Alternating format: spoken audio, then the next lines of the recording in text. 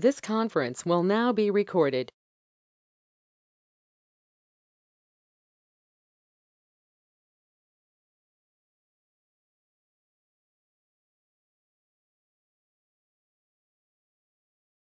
To the organizers, do we have a introduction prepared?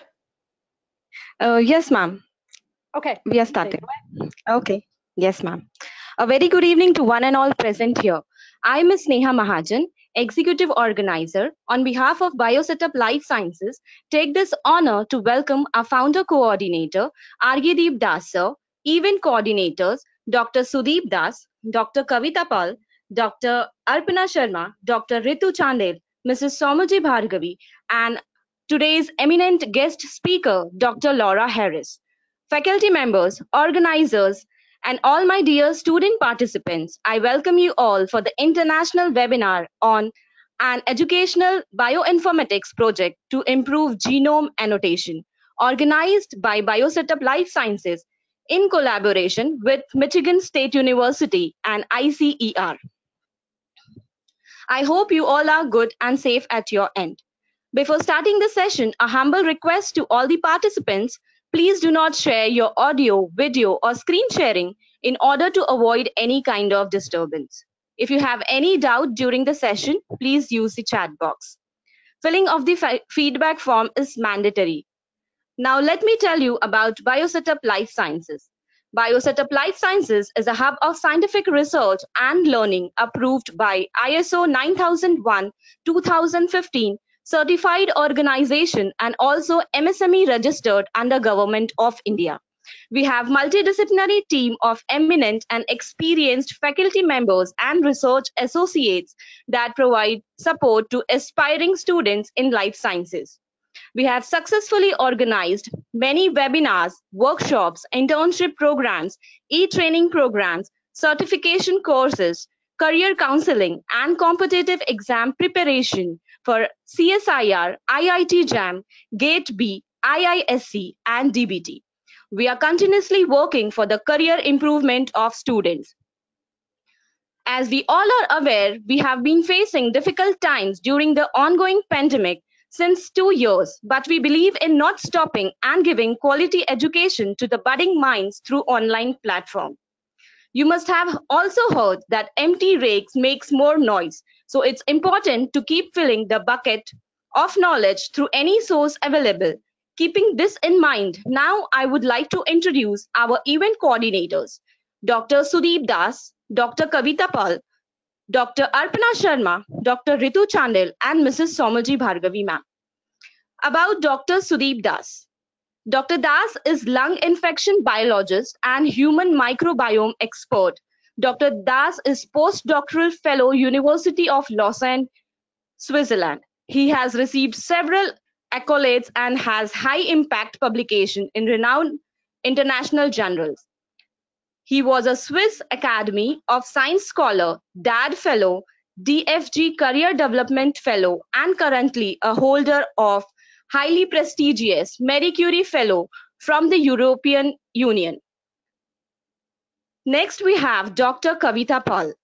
Dr. Kavita Pal is a scientist at Advanced Center for Treatment Research for Cancer, Tata Memorial Center, Mumbai, India. She has vast experience in the field of nanodrug delivery, cancer biology, and clinical studies. She has done her graduation and post-graduation in microbiology from Nagpur University, PhD from Pune University, India, and also done her MBA in project management. She has 10 years of teaching experience and research experience. Her areas of expertise are nanomedicine, drug delivery system, preclinical and clinical studies. She has 2 patents, 15 publications. Next, we have Dr. Arpana Sharma. She has her research expertise in cancer biology, molecular biology, and cell biology. She has done her MSc in biology, biotechnology, MPhil PhD in life sciences. Ma'am has qualified her CSIR net with JRF All India ranking 13. She has cleared CSIR thrice for lectureship, SRF, GATE, GSET examination. Ma'am is also selected for visiting research associate in Colorado University, USA. Presently, ma'am is visiting research fellow at Chittenden National Cancer Institute, Ministry of Health and Family Welfare, Government of India. Next, we have Dr. Ritu S. Chandel. She is MBBS, MD in biochemistry as well as a very renowned speaker and tutor. Ma'am is currently working with Bridge Candy Hospital Trust, Mumbai, Maharashtra. She has published multiple articles in various national and international journals and academic books. Next, we have Mrs. Somuji Bhargavi, ma'am. She has done her MSc, PhD. She has cleared her examinations such as GATE, TSET. Currently, ma'am is working as a lecturer in biotechnology and microbiology. Now I request Dr. Sudeep Das to introduce our today's eminent guest speaker, Dr. Laura Harris, ma'am. Over to you, sir. Thank you. Hello, everyone. Very good evening to all of you, and good morning on the other side of the pond to Dr. Harris. Yeah, it's my pleasure in welcoming Dr. Laura Harris from Michigan State University. She's a scientist and an educator who employs developing curriculum involving data sciences and computational biology. She's been working in a lot of projects which combine both wet lab and bioinformatics. And she's been working on projects involving gene expression changes in antibiotic resistance, cancer, and more recently in SARS-CoV-2 research. It's really a very nice of you to take our time and teach all the budding minds who have joined here today. And I hope, let's keep it short, and I hope everyone just enjoys and learns along the way with you. So over to you, ma'am. Awesome. Thank you so much for the introduction. I appreciate it. And I'm very happy to be here with you all today. So my talk today is a little different. I'm talking more from an educator standpoint than from a research standpoint. But one of the things that I feel very strongly about is incorporating research into the classroom. And that's very easy to do with bioinformatics, but it's also intimidating to some students, particularly those that have more of a background in biology rather than computational science. So this was a project that I developed for my classroom to teach undergraduate biology students something about bioinformatics and also improve our research ability at the same time by improving genome annotation. So my title today, the Educational Bioinformatics Project to Improve Genome Annotation.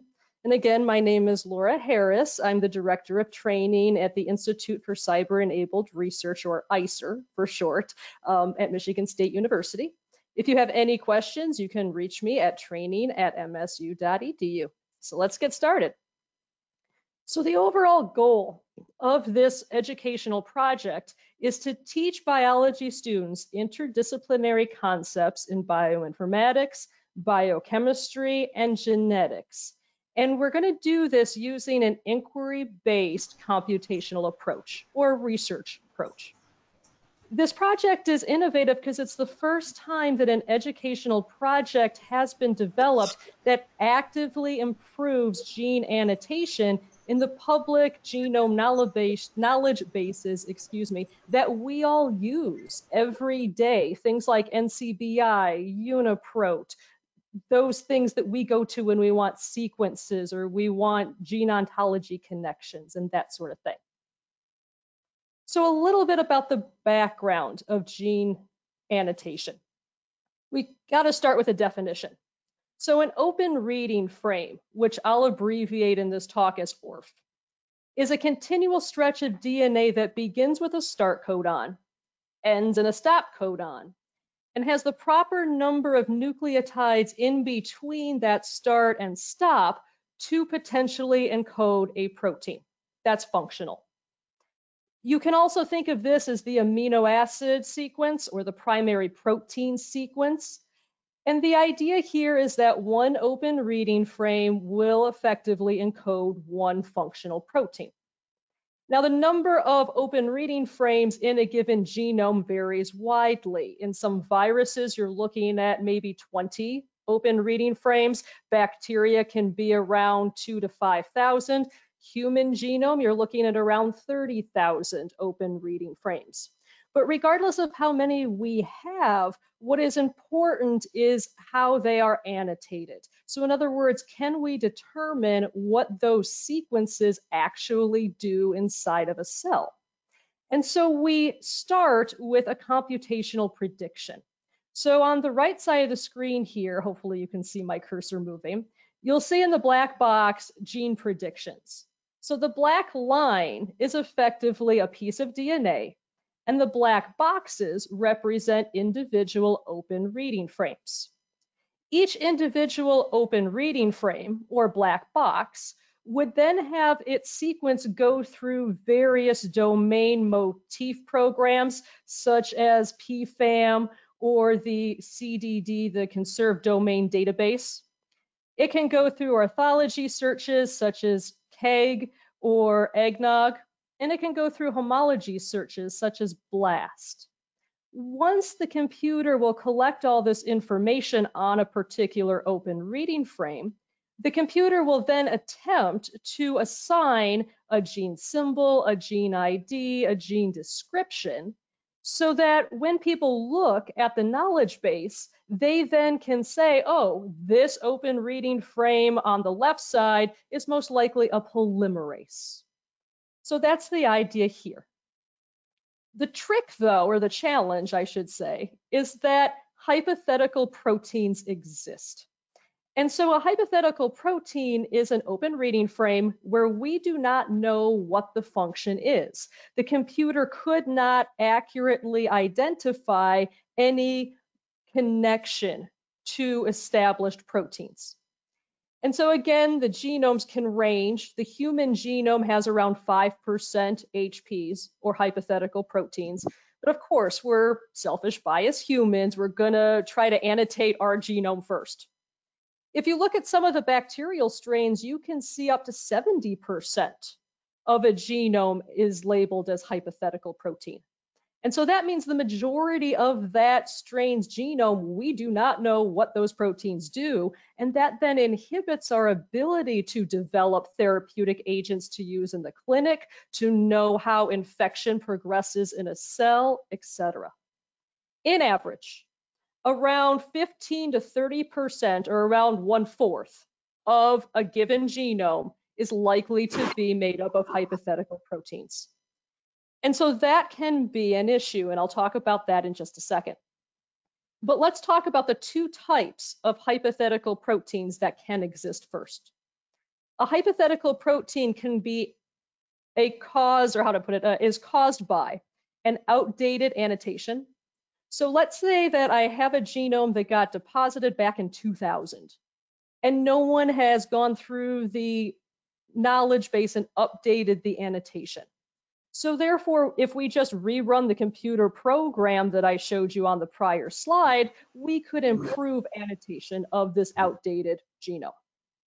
But if it's a newly deposited genome, their hypothetical proteins are involved in what we call indeterminate annotation.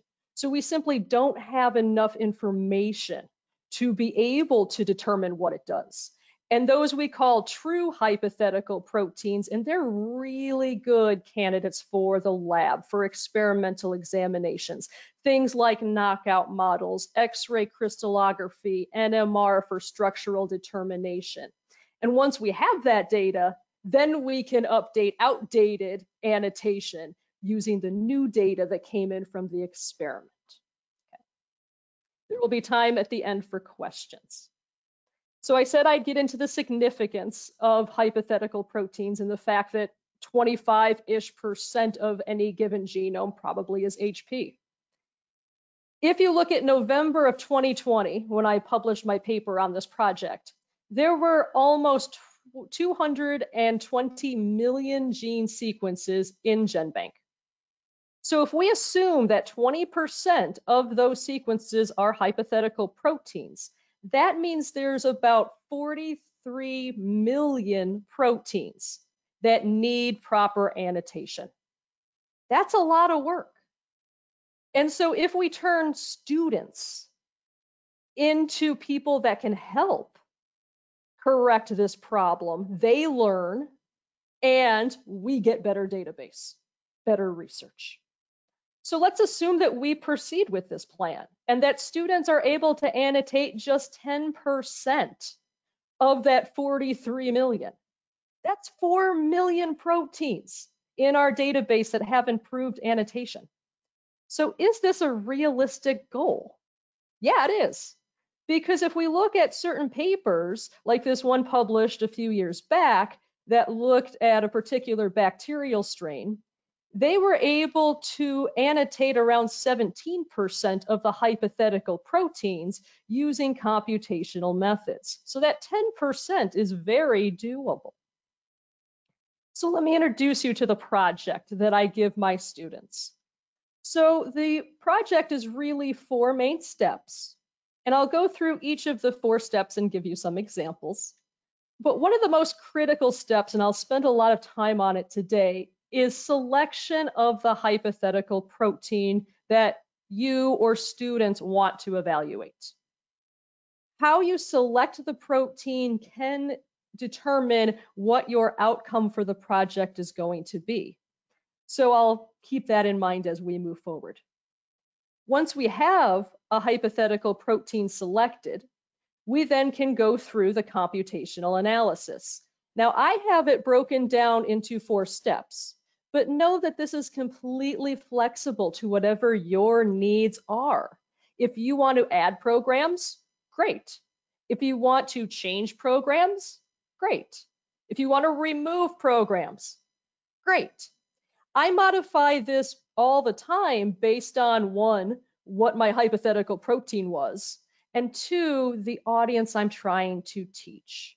If I'm teaching high school students, I don't want to give them all 4. I'll pick and choose. If I've got a graduate student, you can bet I'm adding to this list. So think about that. At the end of the day, you've run your analysis with different programs, you've collected your results, and then you're going to interpret those results to basically answer 1 question. Is there sufficient evidence to relabel that hypothetical protein? If there is, then you can contact the knowledge bases, you can contact the people that published the genome in the first place, etc., and we can make a difference. We can change the database. Or if it finds out that we don't have enough information, let's go to the wet bench. Let's do those knockout models, those structural analyses, and then we can go back, repeat the process, and improve our database. So this is our program in a nutshell. So let's talk about the details of hypothetical protein selection, because this is the first and I will argue the most important step. You need to consider it carefully because of the outcomes of the project, and I'll point that out as we go. But here is a brief list of the different approaches that I personally have played with. You can add to this list. So you can randomly select hypothetical proteins. Students can do it themselves, or I can direct them in some way. We can use differential gene expression, either from a single gene analysis, like a t-score, singular enrichment analysis, like a Fisher's exact test, or a gene set enrichment analysis. We can also look at phylogeny. And if we know that a protein has a structure already, we can then do sequence homology to potentially find HPs, and there is a really strong evidence for relabeling annotation. So let's go into a little more detail. So student-directed random selection approach. So this is where the student is completely autonomous.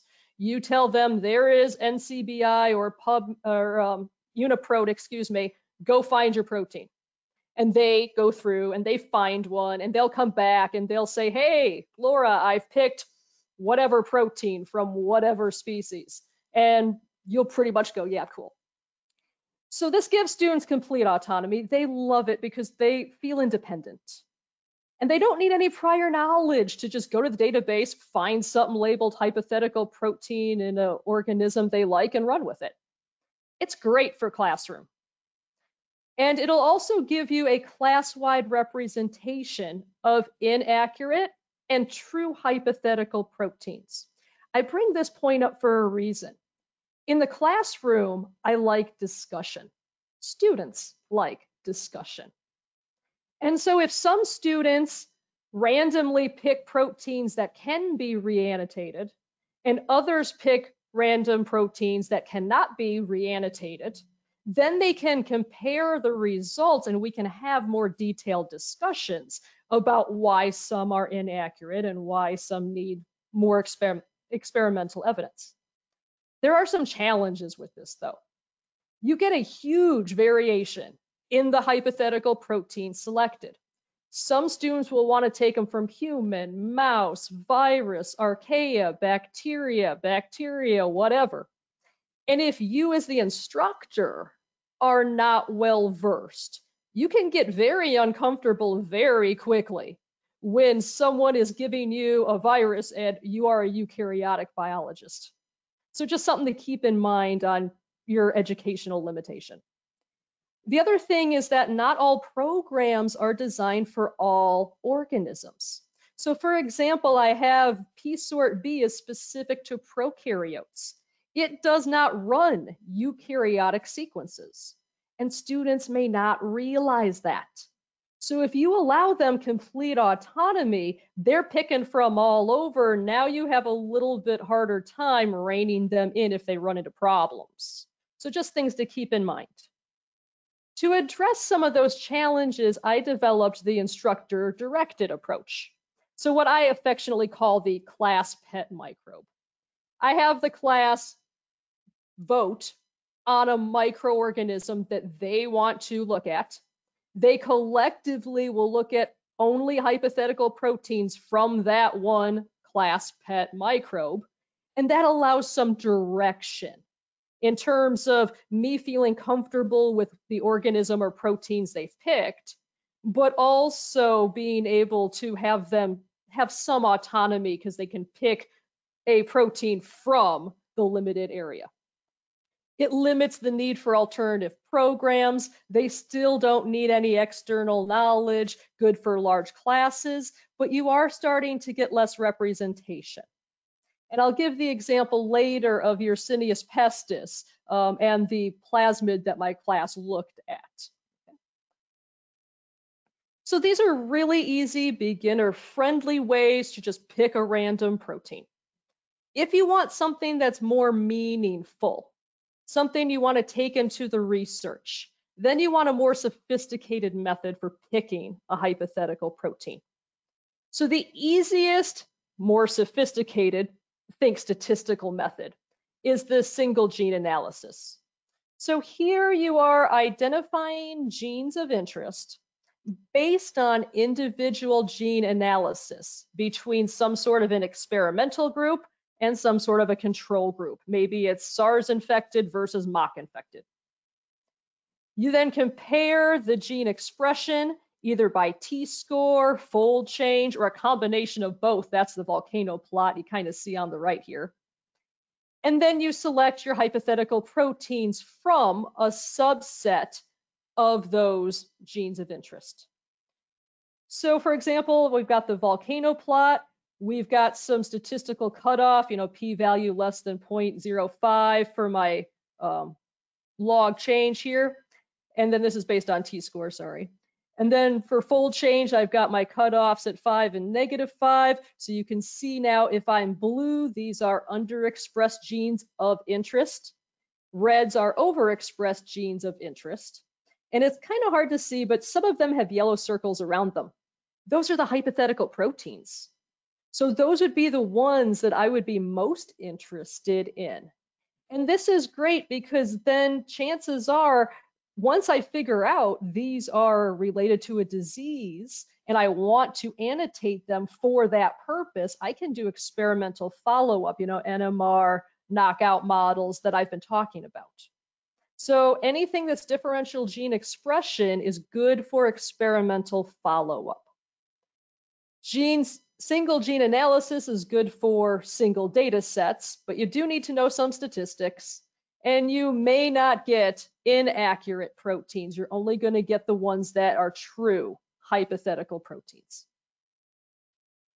Similarly, the singular enrichment analysis is another way to look at gene expression, except now we're looking at gene groups to try to identify HPs instead of individual genes.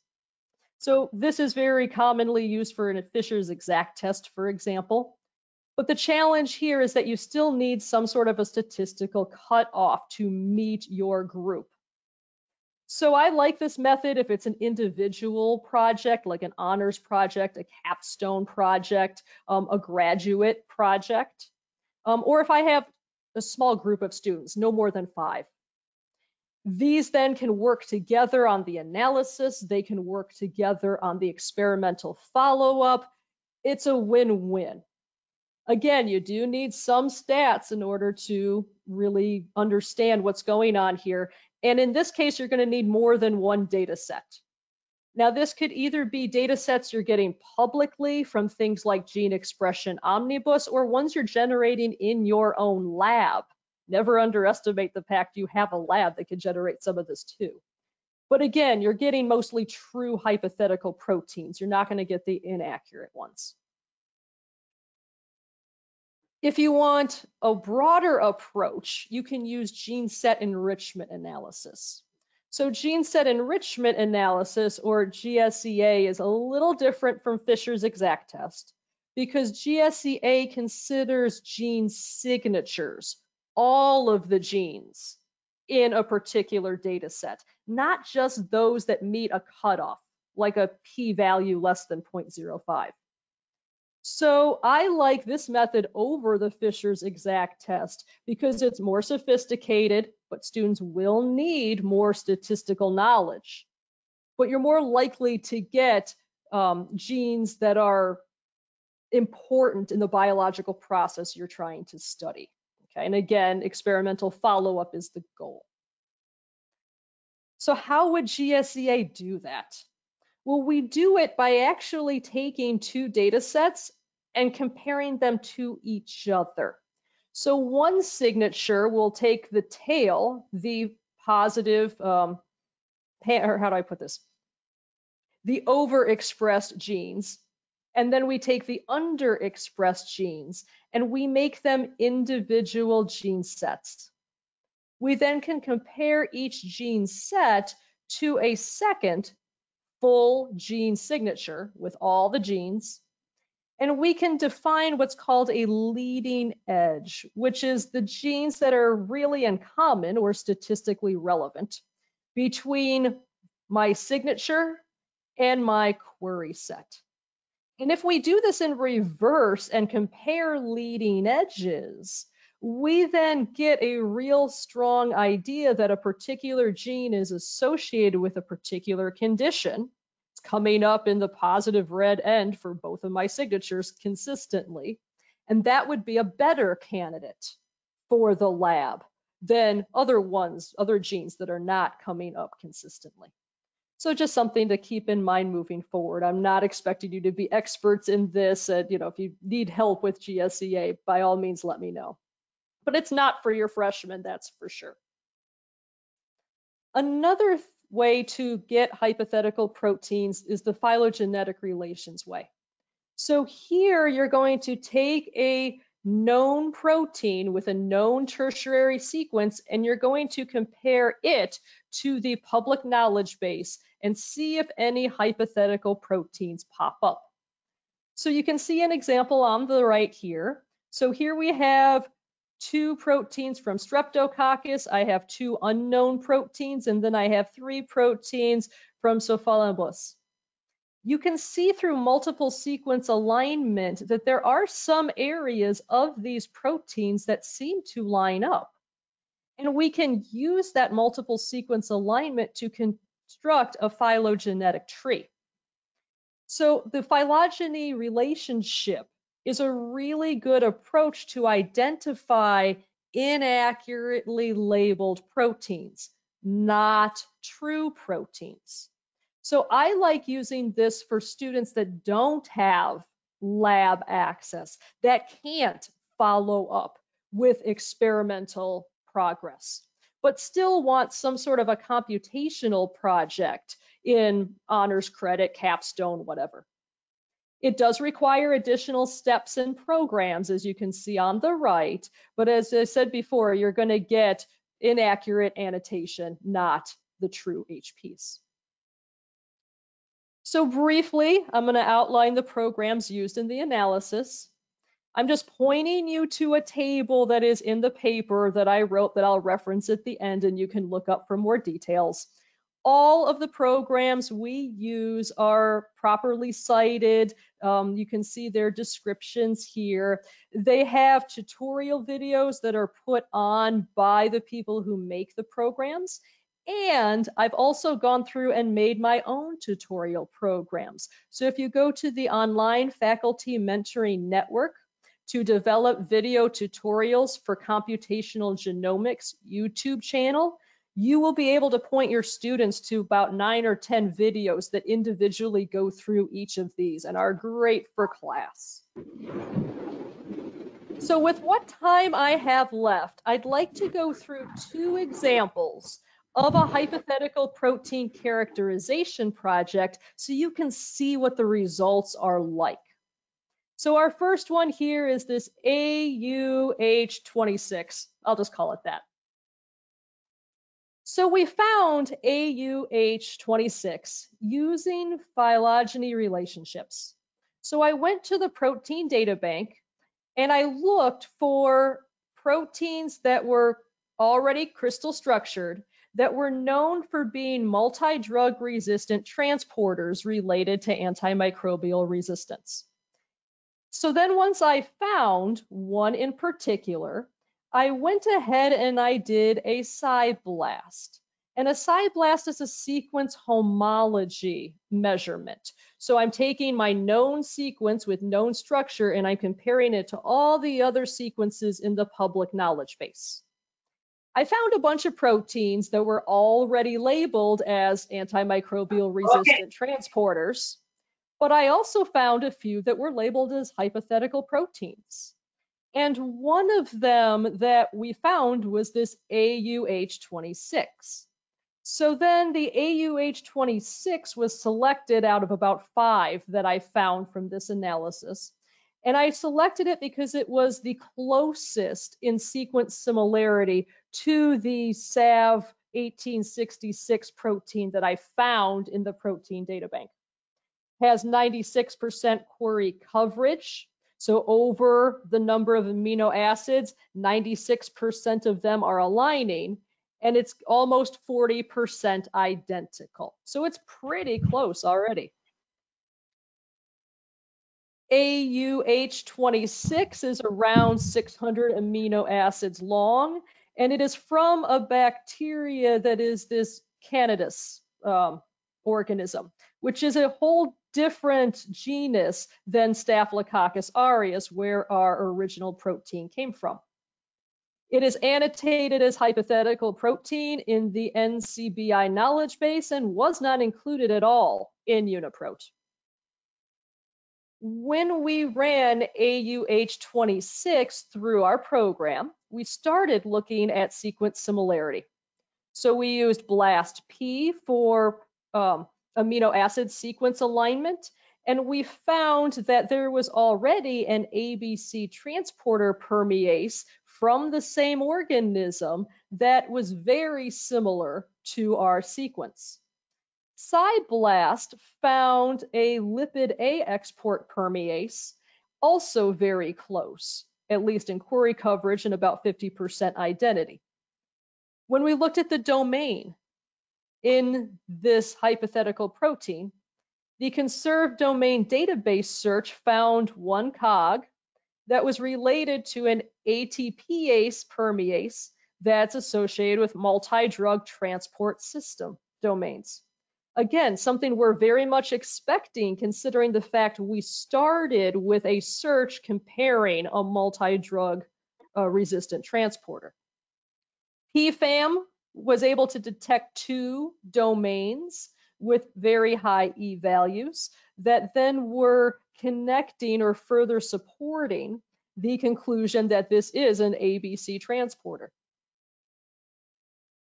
Moving on, we looked at 3D modeling. Let's get a picture of what this protein looks like. Let's see what its active site looks like. Is there any ligands that might bind there? And so to do that, I used FIRE2. FIRE2 made the model that you see in the lower right-hand corner from the sequence that I gave it. It did that with 100% confidence, and it covered the protein 96% with around 31% identity. So you'll notice the picture is very complete. You get a good detail for these alpha helices, for example.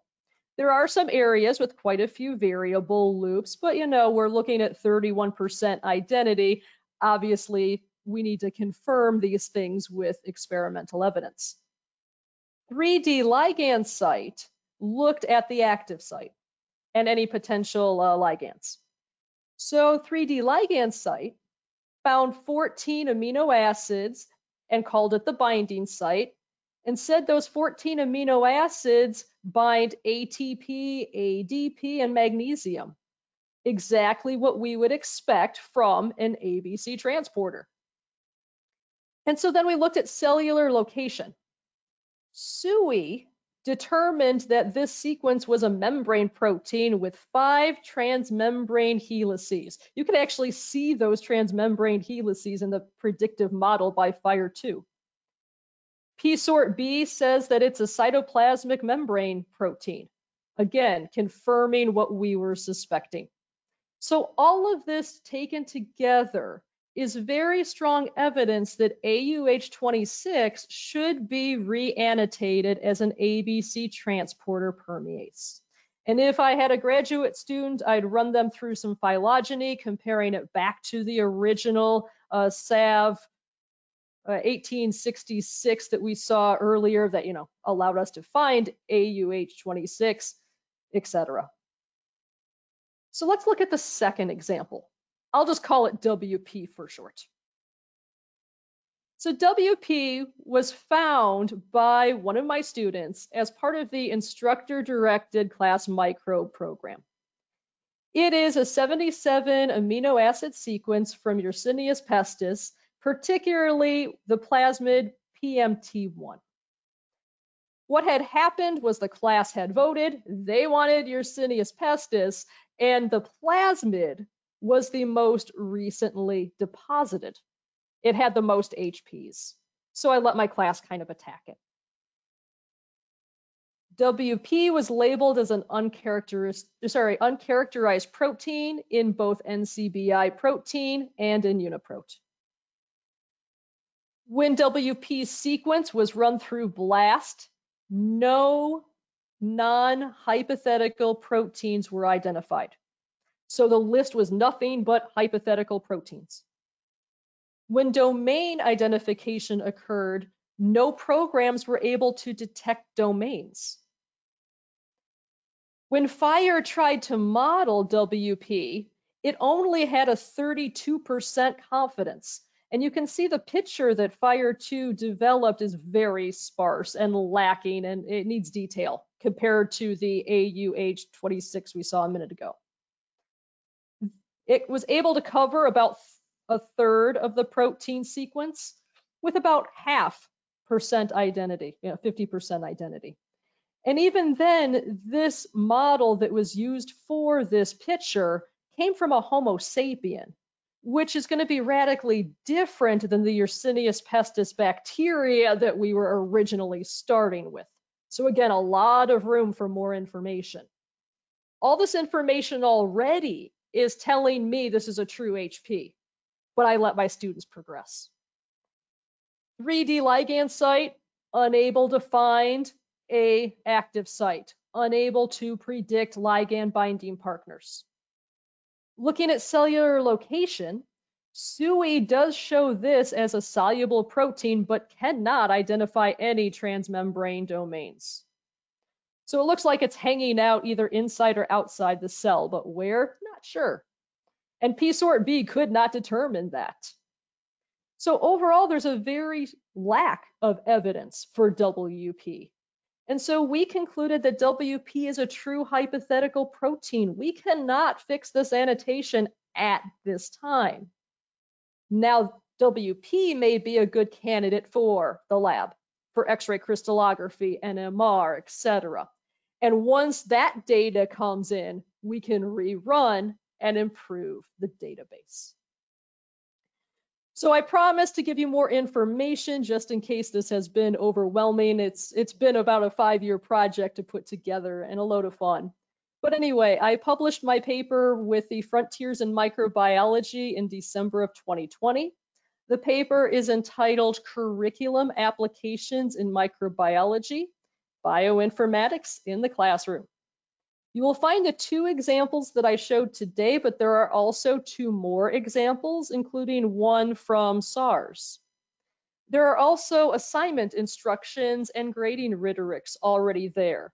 There's an example course calendar, so you can see, for example, what topics would integrate into this project and when to present them in sequence. And don't forget the YouTube channel. So, you can direct your students to videos walking them through each of the programs used in this project. So I'd like to take a moment before I answer any questions to thank my coworkers and former now, because I'm at Michigan State. But anyway, Zoe was a former student of mine who's now graduated and working in the laboratory. And Susan Gunn is a colleague of mine with the College of Urban Education at Davenport.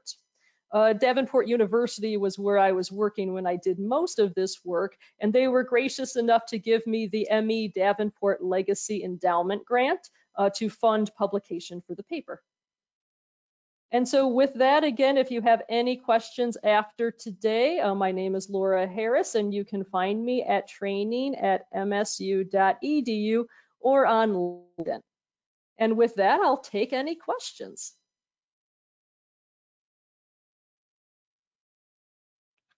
Dear participants, if you have any question, you can post it in the chat box. Thank you. I have the chat box open.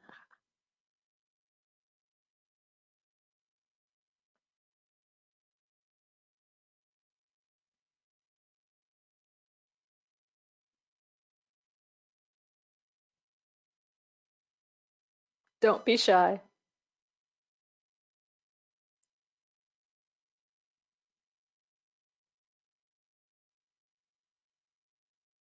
If you want more detail on something, I can go into that. We have plenty of time.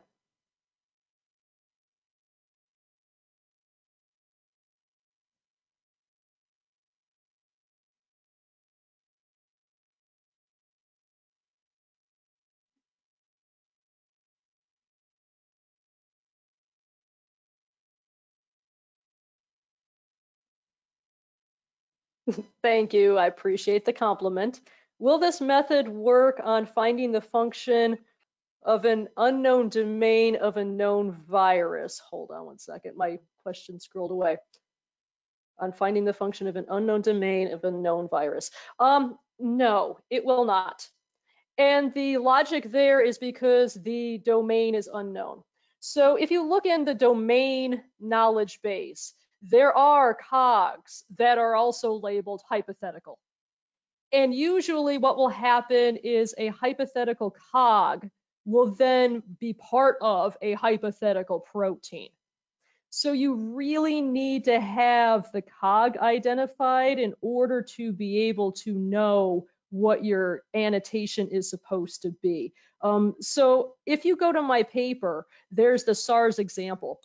And in that case, you had a known virus, but you had a protein that had an unknown cog, an unknown domain.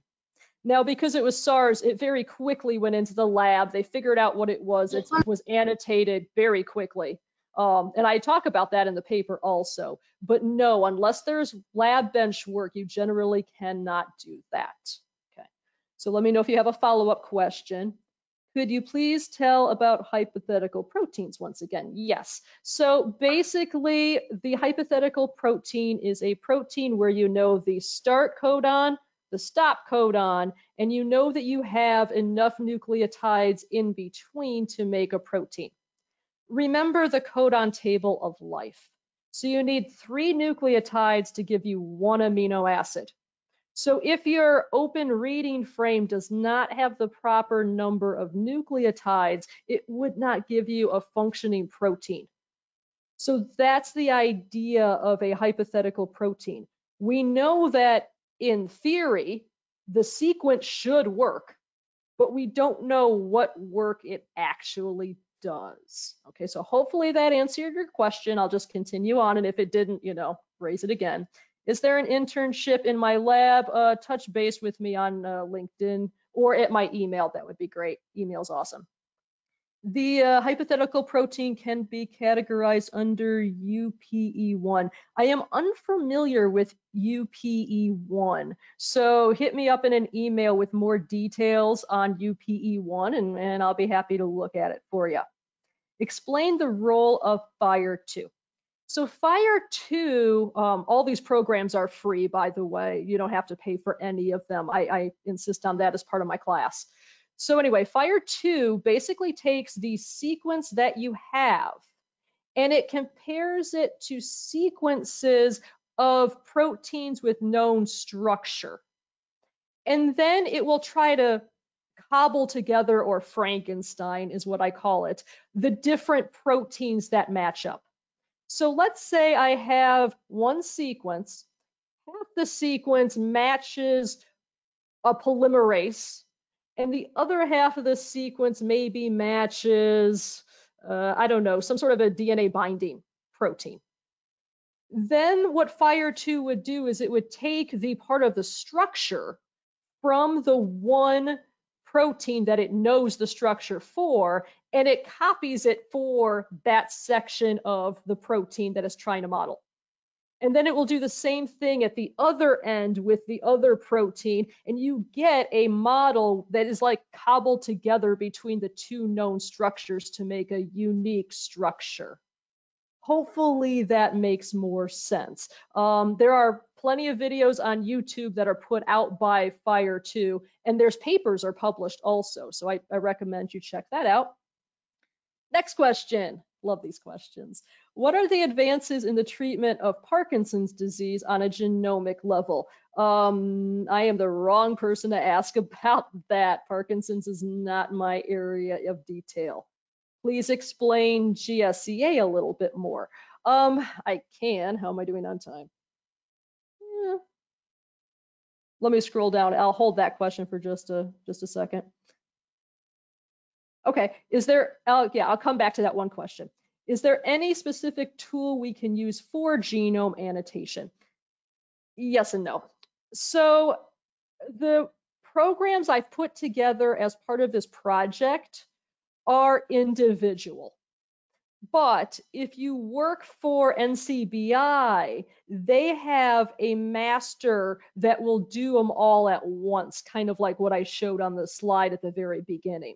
So unless you have a lot of money or you're an employee of a public knowledge base, no, there really isn't a really good tool for genome annotation. You get a genome from the lab. There will be programs you can use, and some of them are through the knowledge bases, through NCBI, for example, but obviously they're not fail-safes. Okay, I do remember that one question from a lot of compliments. Continuing on looking for questions.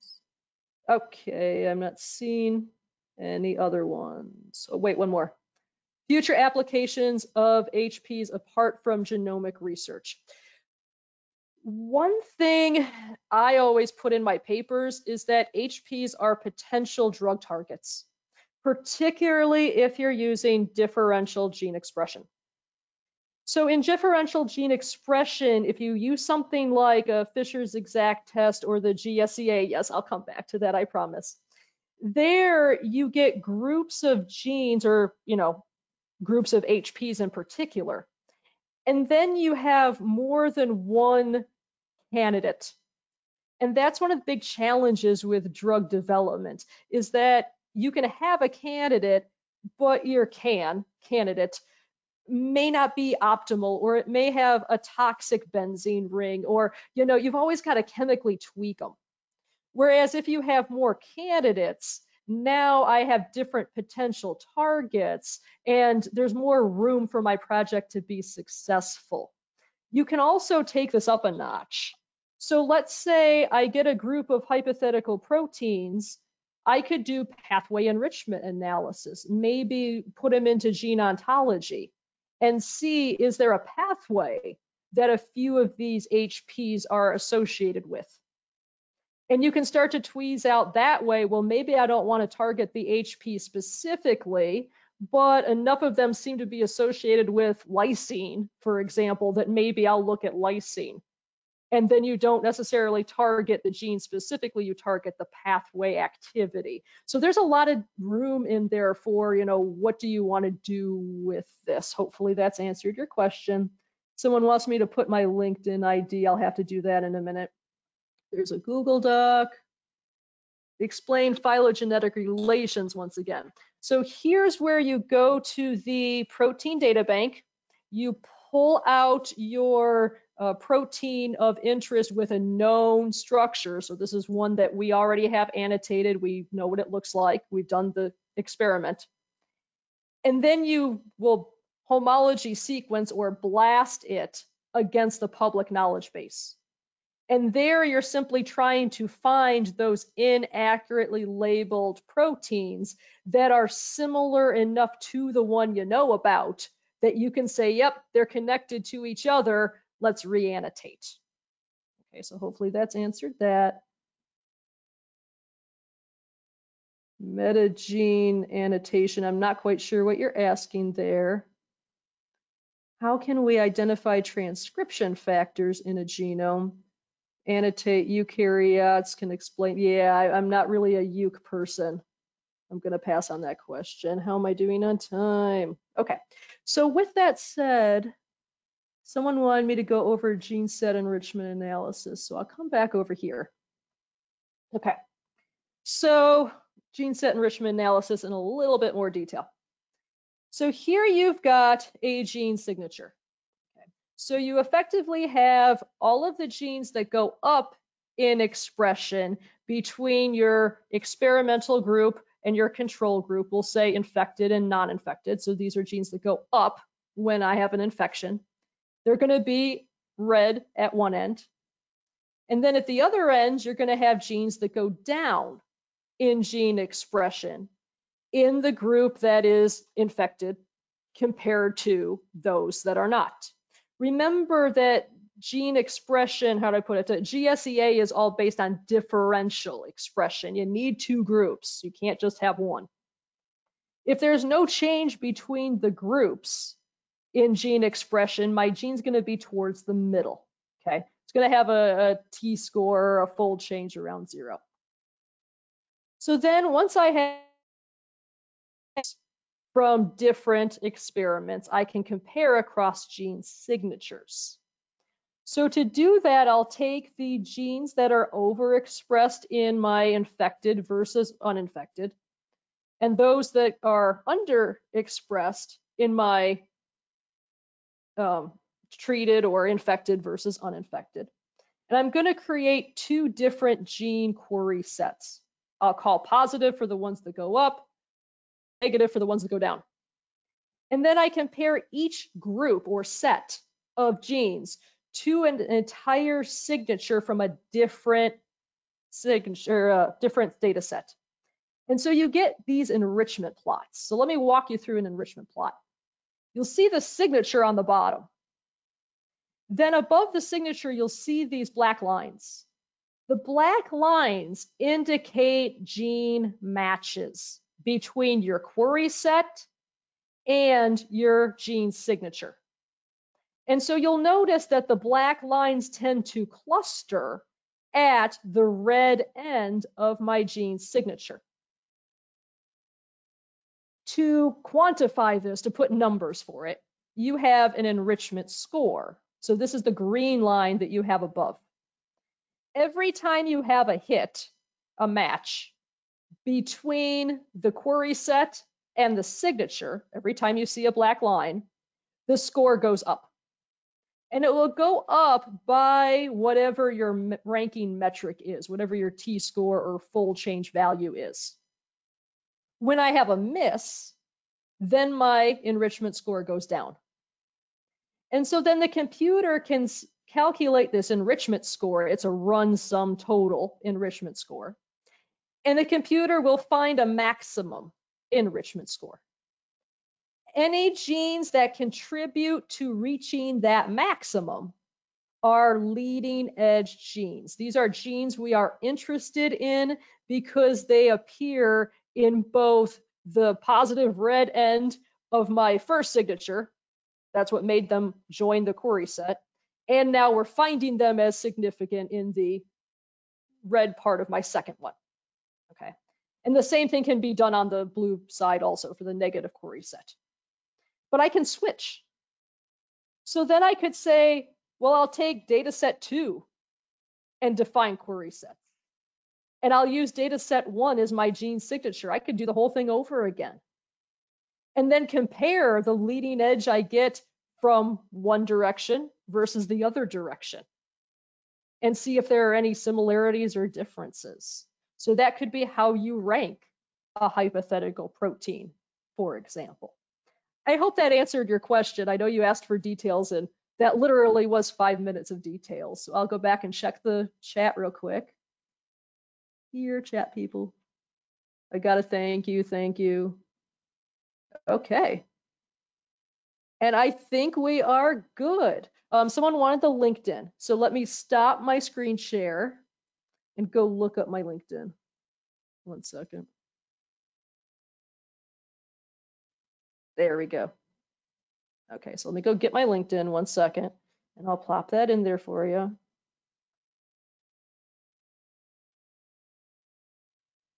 Here, Google Chrome.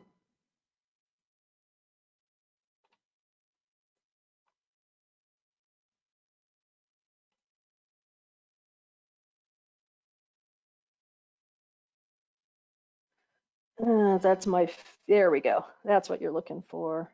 Now, where'd you go? Here we go, okay. So LinkedIn's in the chat. Sweet. All right.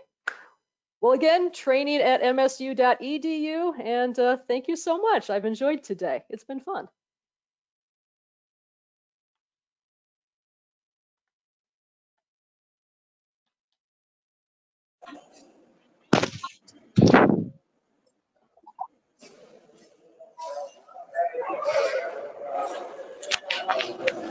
Monali, please mute yourself.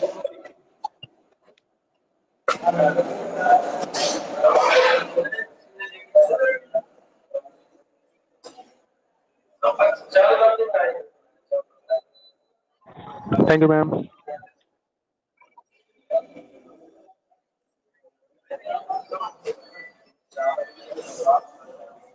So last but not the least, on behalf of Biosetup Lifesciences, I would like to propose the vote of thanks. A very good evening to one and all. My heartfelt thanks to our guest speaker, Dr. Laura Harris, ma'am, organizers, coordinators, faculty members, and my dear students for your participation and attending this webinar. Ma'am, I thank you for accepting our invitation for this webinar.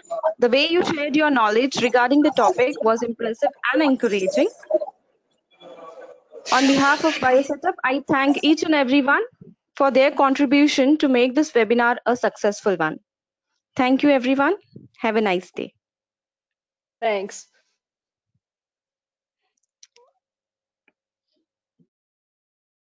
Thank you, ma'am. Dear participants, I have shared the feedback link. So